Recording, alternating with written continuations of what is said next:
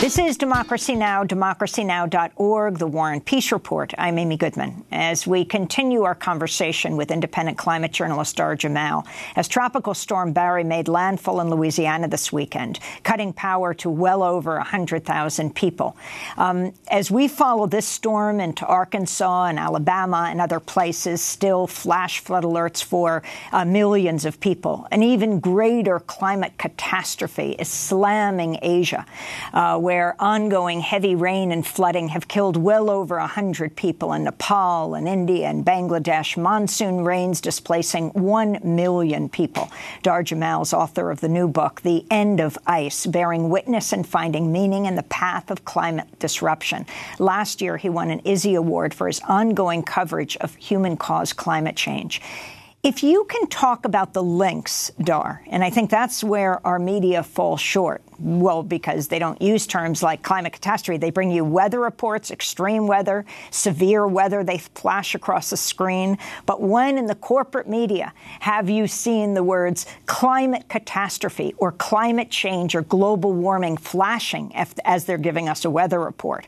What are the links between what happened in Louisiana and the Gulf area with the catastrophe that's taking place right now in South Asia?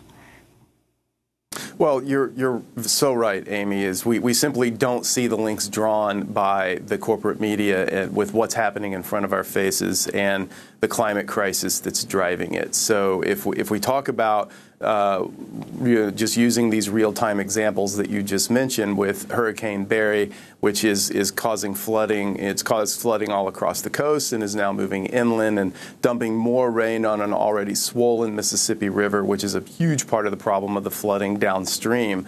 Well, we've known for a long time now, there's been numerous scientific studies that show that as the atmosphere warms and other impacts from the climate crisis are escalated, then of course hurricanes and flooding events are going to escalate as well. Just even recently up in part of Canada, we saw 100 and 500-year floods occurring almost back to back. That nomenclature used for this types of flooding means, on average, that intense of a flooding event should only happen once every 100 or 500 or 1,000 years, as the case may be. So we're going to see larger hurricanes in some places of the world. They're going to become more frequent, and like this one, much like Hurricane Harvey that dumped so much rain in Houston just a short number of years ago. They're slow moving. They sit there and they dump enormous amounts of rain over very, very concentrated amounts of time. And then we see the flooding. We see the Mississippi. We see all these other consequences like all of the fertilizers and pesticides and all of these chemicals used in industrial farming across the Midwest. Now those are flushing down the Mississippi, causing dolphin die-offs and increasing amounts of dead zone in the Gulf of Mexico. So all of these we can trace back to amped up impacts from climate disruption on what it's causing in hurricanes, how it's impacting the monsoons over in Asia, as we've talked about. And the result is massive environmental degradation, massive loss of human life, and of course increasing displacement of people in areas where that's already a major problem. And I want to go back to this piece that you did on the number of people who are facing lack of drinking water. A tenth, you say, of the global population could lack drinking water by 2030. We talked about it in part one of this discussion. But elaborate even further what this means, what it is caused by, and what we can do about it. Well, that's roughly 750 million people. It's half the country of India, which is what that report I cite is addressing, is facing by 2030 the likelihood of not having enough drinking water. And giving the macro view, as I said earlier, that's 1/10 the global population. And this is not in isolation. This is already on top of over 100 million people a year. And that's an extremely conservative figure, but already don't have enough drinking water on a daily basis. And the growing number of regions around the planet where water scarcity is an issue is also a direct impact of the climate crisis. So further talking about India, the city of Chennai, 4 million people, if I remember correctly, it's the 6th largest city in the country, is right now in a water crisis where the government is having to ship in water tankers just so that people have enough water for drinking and maybe a little bit of washing if they're lucky. By 2020, so we're talking about now not even a year away, 2 other major cities in India are also likely to be facing a major water crisis. And this kind of thing is spreading around the globe. And there's even areas in the U.S., as we've seen back in the peak of the drought of California and the Central Valley. Before we go back to the U.S., this is caused by, Dahr. This is caused by the climate crisis. As weather patterns are shifting with, what's happening in the Arctic, one of the famous lines by people studying that part of the crisis is that what happens in the Arctic does not stay in the Arctic. Temperature differentiations are shifting the jet stream. They're shifting ocean currents. It's shifting rainfall patterns. And so we have shifted weather patterns, shifted rainfall patterns. We have people, therefore, not enough water to drink. And then that might be punctuated by an extreme flooding event like what we're seeing right now, which will be followed by yet another drought. And then that shows us, shifting then back to the U.S., we're seeing this around the world and in India, but even right here in our front yard, where in the Midwest, where many farmers couldn't even plant crops this season because the flooding was so intense that their land stayed underwater for months on end. We are going to see food price spikes for this. Some of the future food prices for fall are already showing that right here in the U.S. And we have to remember that the Arab Spring was largely caused by the climate crisis as well. When people don't have enough food to eat, for example, if a family is there watching their children go hungry and in some instances starve to death in Syria, then that's going to be a problem. These people are going to go to any lengths to force the government to do something. And if people here in this country think that that can't happen here, well, what's happened in the U.S. in the Midwest is really setting the stage for that. So we are seeing these dramatic natural events as evidence, but then how this affects humans, we're seeing it abroad, and I think we're going to see it. In addition to the immigration crisis that you just did the show on, we're going to see it much more intensely here, not with just immigrants, but with people who've been in this country for generations. Dahr, you pointed out in one of your pieces that in some areas of China, fruit trees have to be pollinated by hand because there's such a dearth of pollinators. Can you explain what this is all about? Right, and I should add a caveat to that, just a recent update where the Trump administration made news by passing legislation to allow through a pesticide use that is known to kill bees. So that underscores the severity of the crisis of the insect population. I think when I was on your show earlier this year, not long after the book was released, talking about the insect crisis that several studies had just come out showing that at our current trajectory, we're losing 2.4% of insect biomass annually. So at that trajectory, assuming it does not accelerate, which is a false assumption, but let's just assume it, that still means that by 2100, within 100 years, no more insects on a functional basis on the planet. And we're already seeing this play out. So that brings us current to what you just mentioned happening in China, where people are literally having to go around and use humans to pollinate crops because the insects are failing to do the job. So you know that we're in trouble when enough of the ecosystem has already failed in some parts of the planet where humans are having to go out and pollinate the crops. And again, we see evidence of that here in places like California where on an annual basis, bees are having to be brought into certain crops to do the job. This is not sustainable. It requires fossil fuels. It requires human power. And ultimately, over the long term, there's not going to be enough of that to get the job done. Nothing can replace these natural ecosystems as they fail. Dahr Jamail, you were awarded the Martha Gellhorn Prize for Investigative Journalism in 2008 for your reporting on the Iraq War. Last year, you won the Izzy Award for your ongoing coverage of human-caused climate change. Talk about the connections between war, the military, in this country, the U.S. Pentagon, and climate change, climate catastrophe.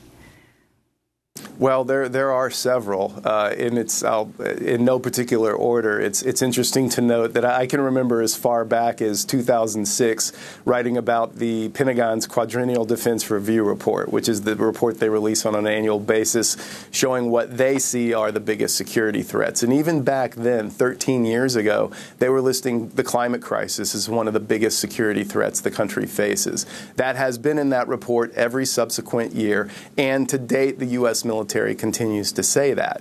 That said, on the negative tally sheet for the military, they are, as an entity, the single largest emitter of CO2 emissions on the planet. So that's a real problem. They are already wargaming for certain scenarios and drawing up plans to how to respond to impacts of the climate crisis, like the refugee crisis and the immigrant crisis that we see, not just here, not just on the borders here, people being forced from their homes in Central America, not having enough food and water, and insecurity that they have to literally leave their homes. And the military is preparing for that, but around the world. So in other places where they're gearing up for what if there has to be a water war? What if we need more land because the arable land in this country is not enough? These are the types of things that the U.S. military is preparing for right now. And then the other layer of that conversation that I would add that I briefly touched upon earlier during our live discussion is the Arab Spring. So if we look across that country, let's remember that it was the vegetable vendor in Tunisia who carried out self-immolation. This was really the catalyzing event that kicked that whole revolution off across the broader region. And it was because of food prices. It was because farmers lacked enough water, crops were failing, there was ongoing drought across several of those countries, that one and in particular Syria, that forced people into the cities looking for other work. Governments weren't able to step up to the plate or weren't willing to help them out. We had a completely politically destabilized situation, and several of those countries are now failed states, Syria being one of them, barely hanging on by a thread as we speak, as Assad maintains power. And it's essentially a permanent war zone. So this is what happens when people don't eat, when crops fail, when the climate patterns shift and the rainfall patterns shift. And the U.S. military is acutely aware of this. They've been studying it for a long time, and they're actively preparing for it. I wanted to ask you about the presidential primary debates that are taking place. The next one will take place next week or the week after. The Democratic National Committee has threatened Jay Inslee, right? He's, well, you're in Seattle right now. He's the governor of Seattle. He's also running for president. He called for a debate solely on the climate crisis. There were, 4 hours of debate in the first presidential primary because there are so many presidential candidates on the Democratic side. I think there was less than 7 minutes were devoted to dealing with the climate crisis. So he said, why not just have a whole debate on this issue? The response of the Democratic National Committee, Tom Perez and the DNC, was there will not be debate solely based on the climate crisis. And if you participate in an unsanctioned debate, you will be barred from participating in future official Democratic primary debates. Dahr Jamail, your response. Well, first shaking my head, but then again, the writing's on the wall. There it is. Who is the DNC loyal to? Whose marching orders are they following? Where they that is their response, despite the fact that all polls show that the single most important issue across Democratic voters' minds is the climate crisis. And you have Washington State Governor Jay Inslee trying to bring that as a fore, making it his sole issue. He's a one-issue candidate, and yet he is being pushed out. And the fact that in these debates they have spent a grand total of 7 minutes, which is 7 minutes more than they have in the past years, as pathetic as that is, but 7 minutes on the single most important issue on the vast majority of Democratic voters' minds. And so again, just like the current regime in in control of this country, which is clearly behaving in a very authoritarian way. We have the DNC, supposedly the Democratic Party, that's the better alternative to that is hardly behaving much better. Finally, as we wrap up this two-part interview, this monthly report you refer to that you put out, the monthly report on climate news, you divide your piece up into, well, under the elements earth, water, fire, air. What have you found tracking the events along these lines and the intensification of the climate crisis? Yes, I've been writing these dispatches every month for about 5 years now, and it's really incredible to me to see. I don't even need to look back over the last 5 years, but just since my book was released, the title, The End of Ice, I didn't know how right I had that, because just since that book is released, we've seen reports come out and show a 6-fold increase in Antarctica, the ice continent, just since the 1970s. Things are so intense in Greenland now with the acceleration of melting that for the first time that I've seen, even some conservative scientists are talking about the possibility of losing the entire ice sheet of Greenland, which alone would bring 24 feet of sea level rise across the globe. So all trends are accelerating, and not just accelerating in a linear fashion, and this is, I think, a very important note to end on, but they're accelerating and moving into nonlinear territory. And several of the scientists that I've interviewed for stories and for my book said this is the single most important factor that worries them the most and keeps them up at night, is the nonlinear, very unpredictable fashion of once we have enough of these different feedback loops kicked in, which I believe we do already, then we're going to be seeing nonlinear, abrupt, catastrophic changes in the future as a result of the climate crisis. And nonlinear means we have 30 seconds. It means they're unpredictable. They do not move from point A to point B. It's more of a straight-up, abrupt, exponential, explosive fashion. Dahr Jamail, we want to thank you for being with us, independent journalist, author of The End of Ice, Bearing Witness and Finding Meaning in the Path of Climate Disruption. We'll link to your latest piece. Over 1/10 of the global population could lack drinking water by 2030. Speaking to us from Seattle, Washington. To see part 1 of our discussion, go to democracynow.org. I'm Amy Goodman. Thanks so much for joining us.